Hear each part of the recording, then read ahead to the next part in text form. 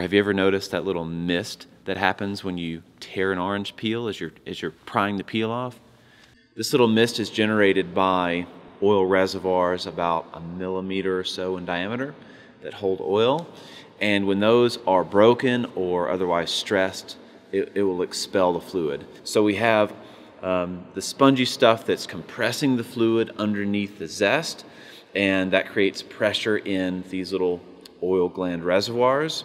And when the oil pressure exceeds the failure strength of the zest, fluid is ejected out. Fluid is ejected out of these oil gland reservoirs at about 10 meters per second on average, and the diameter of each one of these jets is about the diameter of a human hair. They're also very, very unstable.